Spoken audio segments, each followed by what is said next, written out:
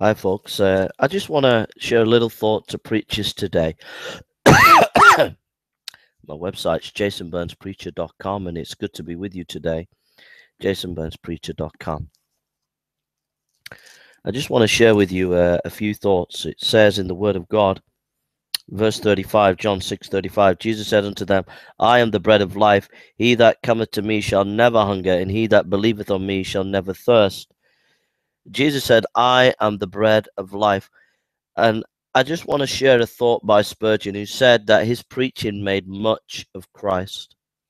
So as a preacher today, try and focus on Christ more than you've ever done this year, and lift the offices of Christ, the person of Christ, the work of Christ up more than you've ever done in your ministry.